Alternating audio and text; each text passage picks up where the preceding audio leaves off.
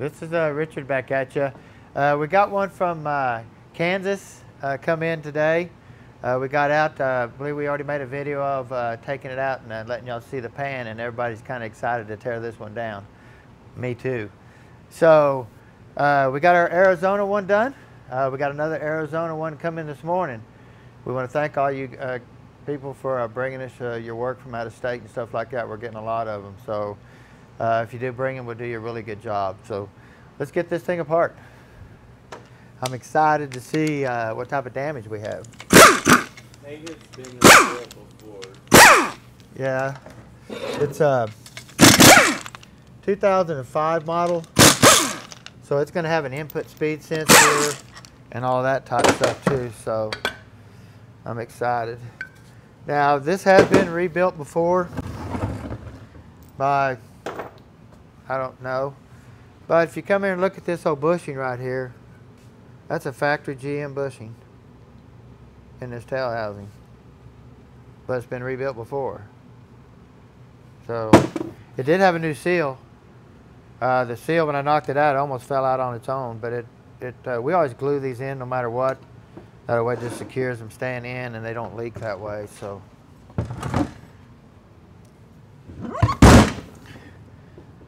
it's got a rebuilt converter by somebody here. Don't want to mention no names. It's got a sticker on this side too, so it's hard to. Foot smells pretty dark, or dark. Don't smell dark, but it looks dark. Smells bad. How's that sound? Terrible. Yeah. O-rings. I mean, just stink. This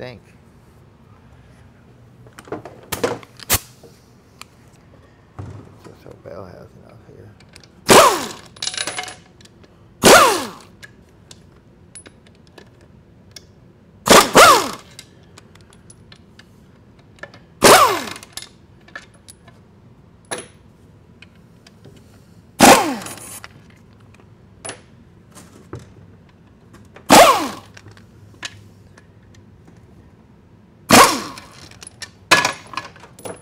Just want to make sure you get these sockets all the way down into the bottom of that bolt, because if you ever strip one, they're really tough to get out.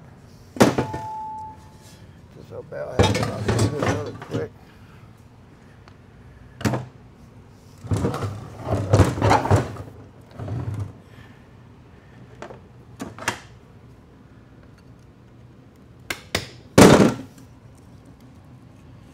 Got your 2/4 servo right here that applies your second overdrive band. See if they did anything here. Now it does have some type of shift kit in it, probably an SK or something like that. Anytime we see this washer right there, we already know. Now it does have the stock servo right here that applies the band. It doesn't have a Corvette servo in it. Now if you do put a wide band in there, you cannot put that back in there because it'll apply the band automatically unless you take and grind off the pin right here to set your band clearance. So just remember that on a stock band you can get away with it, wide band you can't. So they did do some fancy grinding here. We see this on some of the builders out there do that. If the high horsepower one, I'll do it. Other than that, we don't ever do that.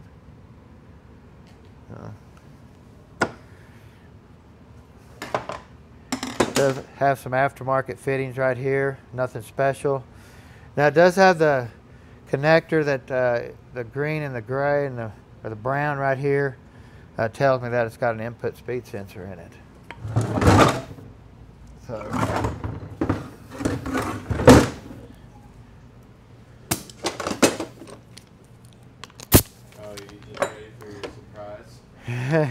I'm telling you, it is bad. This is bad. Huh? Here we go. Ta-da. Whew. Oh my. That's pretty messed up, guys. We can climb on that mountain. Yeah, I'm down. Yeah, I think we can rebuild the tranny with all that metal. Yes, sir. Shoot, we probably could. We can melt it back down and make something.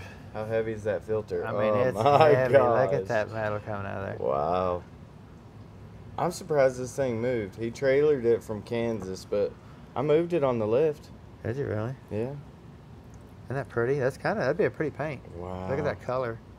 Oh my. Yeah, if you could paint that like that, that's pretty. Pretty crazy. Okay. Here we go. That gasket's about as old can be. Probably was never serviced in a long time, I'm assuming. I don't even want to put my parts in that. That's so bad. I just have to lay them here on a rag. Bolts and stuff out.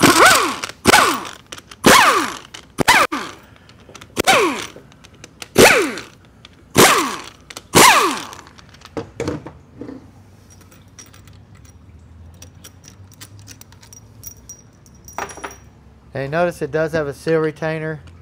Anytime we put the front seal in, we glue the seal and the retainer. Did you notice how easy that comes off? Look at that. So it's kind of a good idea, kind of a bad idea. But if you glue them on there with that yellow glue we use, it's a good idea. It's a 3M Yeah. yellow glue. So glue your seal in, put a bead all around the seal, pop that back on there, let it dry, and then that seal, it's going to take a lot to get that seal out after that.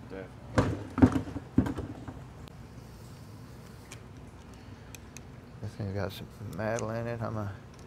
Has splinters all through my hands. It's not a 65. I think it's not. That just blows me away there, especially the color of the connector. That throws me off a little bit. Probably some type of mid-year stuff going on. Nope. We'll get in here and it'll probably be half and half of something going on where they put the stator in there without the sensor or something like that. You see a lot of that type of stuff. This thing's so contaminated with metal, all the sensors, pillow pad, everything will be replaced on it. There's nothing savable.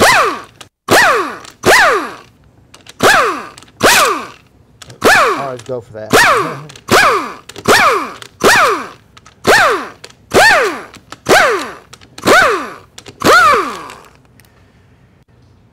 Even after we get this tranny rebuilt, we'll drop the pan on it. We'll drive it for a little while, get it warmed up, flushed out good, drop the pan on it and do another service on it before we even deliver the unit. Because even me cleaning this as good as I clean, it's hard to get all the microscopic pieces out. But that new transmission fluid will. So we like to get that out right off the bat. That way the customer isn't having any type of issue with erratic shifting or anything like that. Just covered in metal. I mean, this thing is just obliterated. Luckily, it's got one that's covered. Yeah, it's still junk. Oh, yeah. It's junk.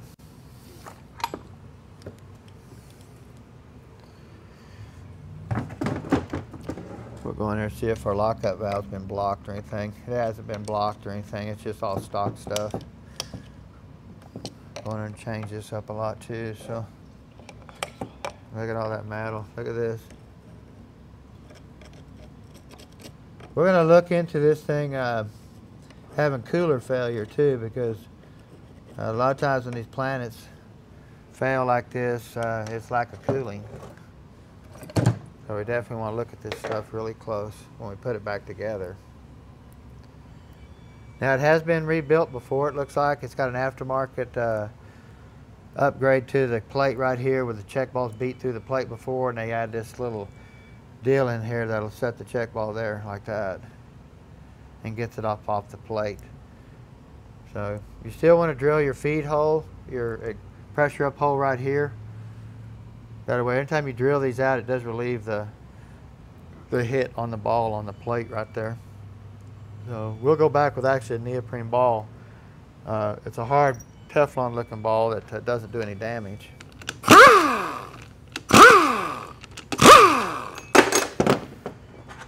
I'm going to have splinters in my hands on this one. I can imagine.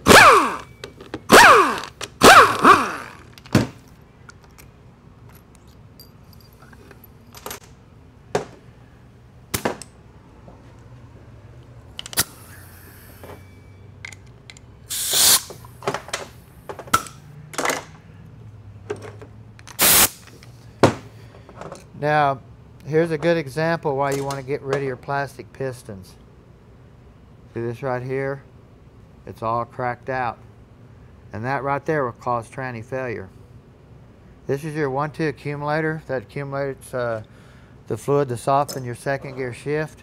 So once that broke out right there, your second gear shift is terrible because it leaks by it so bad. Wow. Okay, so that's why we always upgrade to aluminum.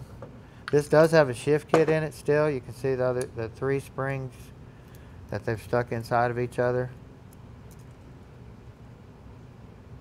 We like to stack it up to where we get this piston flush. Always raise your piston to the top. You know, so. There's some carnage over there. Yeah, there's a lot of carnage everywhere. Wow.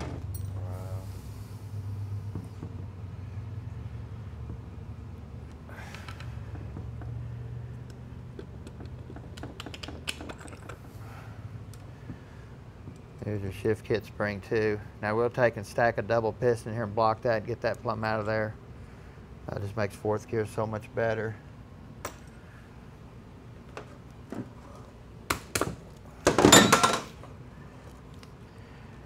The harness is good. This had no fluid in the connector, so we'll come in here and cut this off and we'll solder in another solenoid into the harness. That way we can save the harness and stuff. This thing's so contaminated, it's going to take a lot of work to get it clean. Actually, here's a complete planetary washer. That was cool. Nick. See, I don't have a... I took all my planets out. Yeah, this thing's gonna be in good shape. Oh.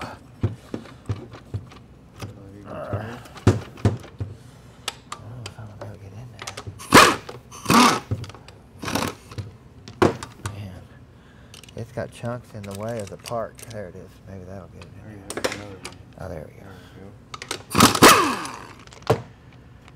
This baby got some shrapnel in there. Look at all that.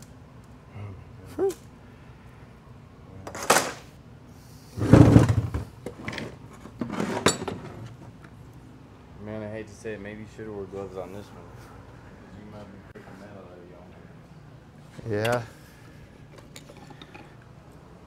Next time I rinse my hands off, kids.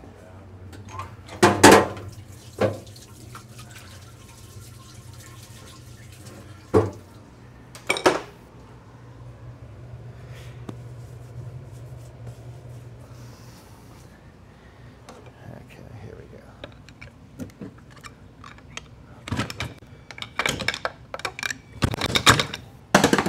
Now we're hoping we can save a lot of parts out of this unit because it is such a later design. Mainly the pump, stuff like that. Planetary gears and stuff like that we keep in stock. But these old pumps are getting hard to come by. Now this is even the earlier version. It doesn't have no speed sensor, stator, nothing in there. It's just your standard system. Now it does have a shift kit pressure spring in it. You can tell by the orange color.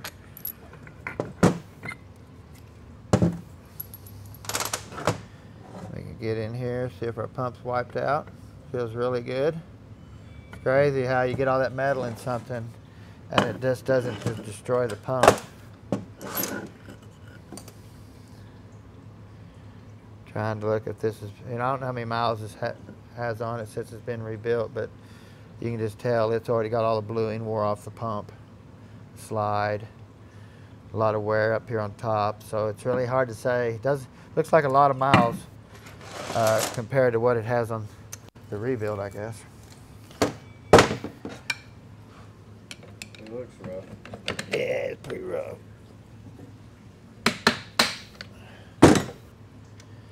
Always want to get your band anchor out of there. That way you can just grab this and pull it.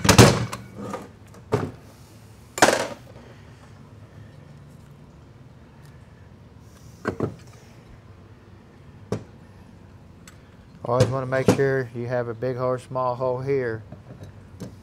Well, look at that. Mainly when you're changing parts and stuff, when you get into trouble.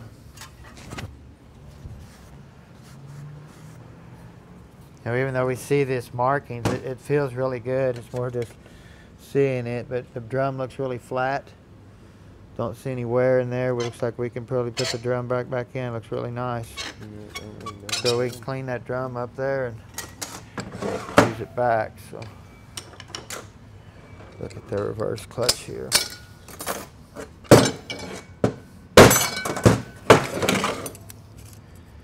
I like to look for signs to see what they've done to them when I take them apart to, show that it's been into before.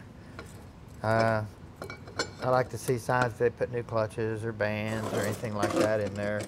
Reverse clutch has got a lot of wear on it. You can see how it starts pushing in the center first on the clutch. That's because this wave plate right here pushes on the center here.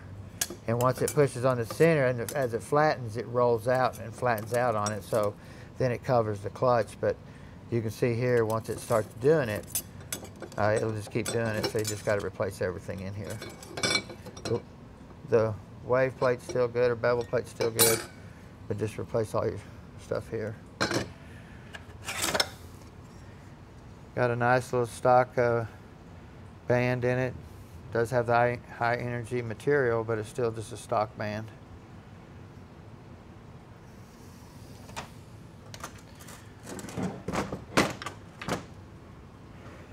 I'm going to get down in here to the 3/4 clutch.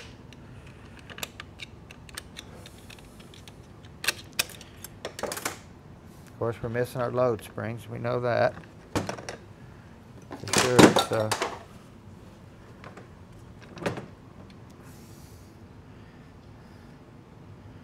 already got the bacon going on the clutches there.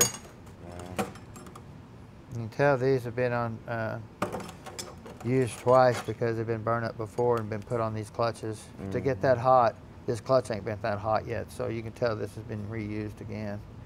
They just put clutches in there. No load springs though. We'll put load springs back in it and get that part straightened up.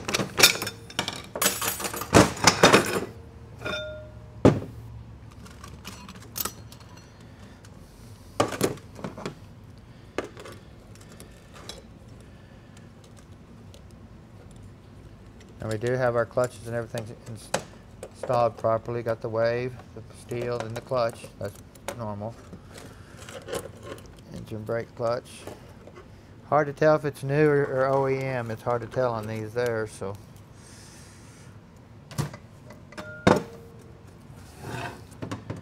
Look for wear here. See how that reverse clutch is starting to wear here even? It's got a dip in it. So this drum to us is no good. We'll have to replace it. Because once that starts happening, it lets the clutch start egg shaping around it like that instead of spinning straight, and it'll keep doing that even with the new clutch. And that seal's nicked. Is it nicked? Second one down. Keep going, keep going, keep going somewhere. I thought. Maybe not. Oh, right there. Barely, Isn't that just nicked barely. right there a little bit? Yeah, a little bit. Looks like it is. Yeah, it is. You can see it. Not all the way through, but Yeah. it did nick it. I'll show you what we use to put them seals on with. We use this thing here. We'll slide over it. We'll put the seal on that way, and then we'll size it with this one first, and then we come in with this one here and then resize it all the way back. Once we get that done, we'll have our pump already rebuilt. And then once we size it with this, we'll take and put our pump stator on there, spin it around. That way we know our bushing's good here. We know our bushing's fitting good here. And we just made sure that we're not going to cut any seals here. Like that. Nice. And that's what this is what we use.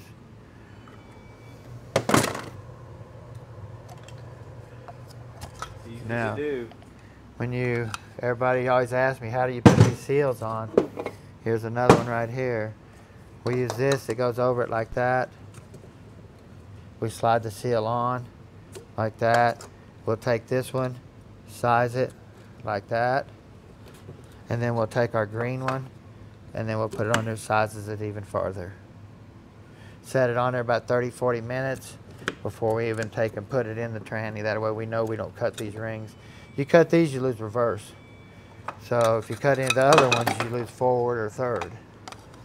So I actually had a customer call and tell me, man, I ain't got no third gear. I ain't got no third gear.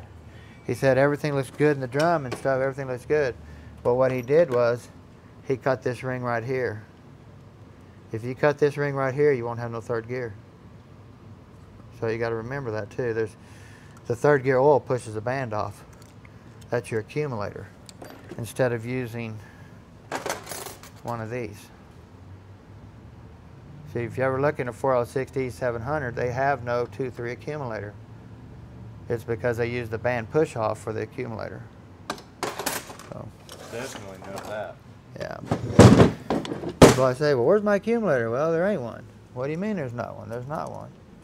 Can you see that, Trent? To the side right over here. Yeah, okay. Yep. Look at you. Got me first some grab. new Snap-on, or Macro, excuse me, pliers here. Them are nice. Yeah, Robert might hurt you for saying that. Yeah, he might.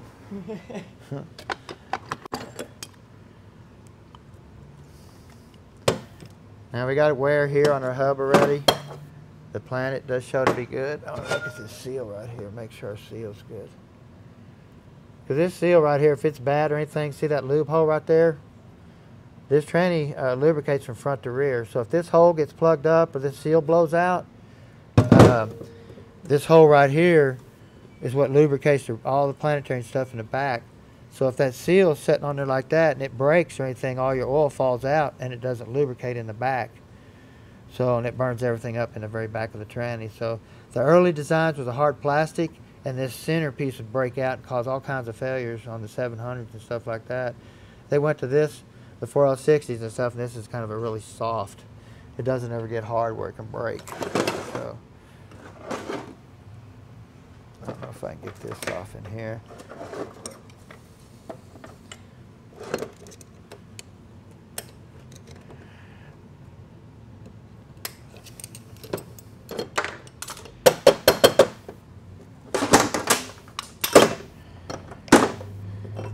You mainly want to look here for wear. You can be good here, but be wore plumb out here. We've noticed that the roller bearing hubs seem to be a lot softer, and they do have wear issues right through here. So you think you got a good hub, it's not till you check here. We put a new one in every one. So here's a brand new one. No wear. So That's pretty.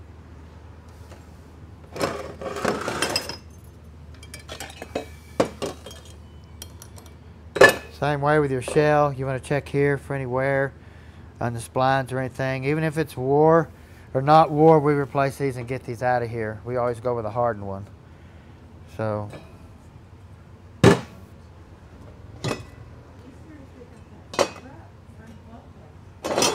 and you can see the difference here, what they look like from hardened to non-hardened.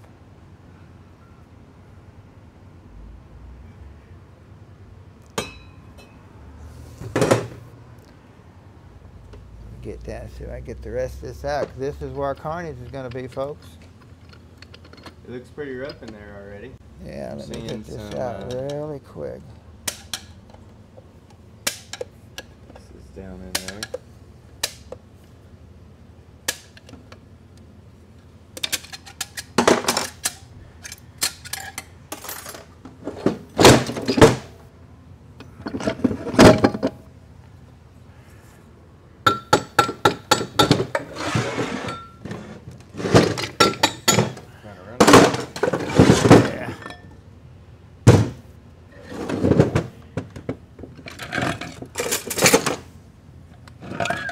Oh my, oh, wow.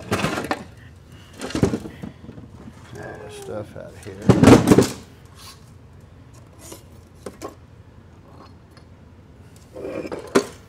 It didn't blow the sprag up. The sprag's still turning one way and locking, but it'll have to be replaced. The race is wore plumb out on it. But oh, man, just out of there. Clutch locked out here. I'm trying to see if it. A lot of times it'll split these, but these are the hardened ones, so you don't see it as much. Oh, there it goes. Oh, there it is. Fell right out. I would say we have an issue here. It is gone. And of course you get into the planetary. Oops. Oh wow. You don't see not too often this thing was driven beyond driven. Oh my. It's gonna fall It's taking out. a lot to get this thing back together. But we have all the parts here to do it. It's going to be an exciting one to build. A lot of time and hours is going to be put in this thing to get it back to where it needs to be. So if y'all need anything, give us a holler at Precision Transmissions. Y'all have a great day.